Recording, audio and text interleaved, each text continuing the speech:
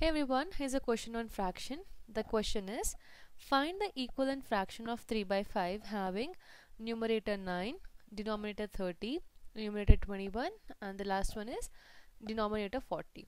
So they have given a fraction which is 3 by 5. We have to find the equivalent fraction with this condition. So the first one here is numerator 9 they have given. So we want numerator 9 and we have a fraction 3 by 5. Now you can get a equivalent fraction either by multiplying or by dividing.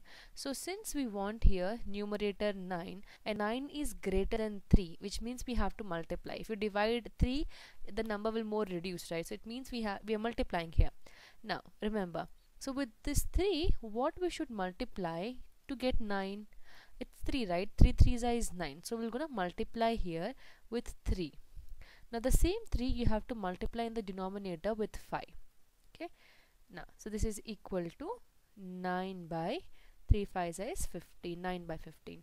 So we got a equivalent fraction of 3 by 5 having a denominator 9. So I hope it's clear how we got it. We want a 9 in the numerator and we have a 3 in the numerator. So with 3 we have multiplied another 3 to get 9. So same 3 you have to multiply in the denominator, okay, with whatever number you have in the denominator to multiply with 3. So we got 9 by 15. That's the first question. Now the second one,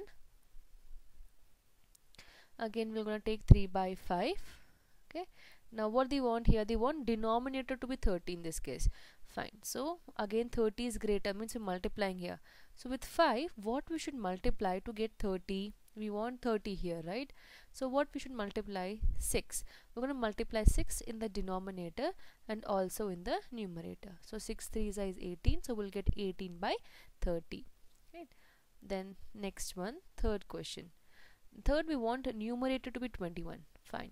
So 3 by 5 and we're gonna write again 3 by 5 here. So 21 we want, right? 21 in the numerator. So 21 means we're multiplying here. So with 3, what we should multiply to get 21? It is 7. So multiply 7 in the numerator and denominator. So 3 7s are 21 and 5 7s are 35. Then the last one, we want denominator to be 40. Fine. So 3 by 5. Now 40 means again we're multiplying here. So with 5, what we should multiply to get 40 in the denominator? So 5 8s are 40. So we're going to multiply here with 40 in the denominator and numerator. So 3 8s are 24. So 24 by 40. That's it. So this is how we can solve this question. You have to just check which number you have to get and multiply in both numerator and denominator. I hope this question is clear.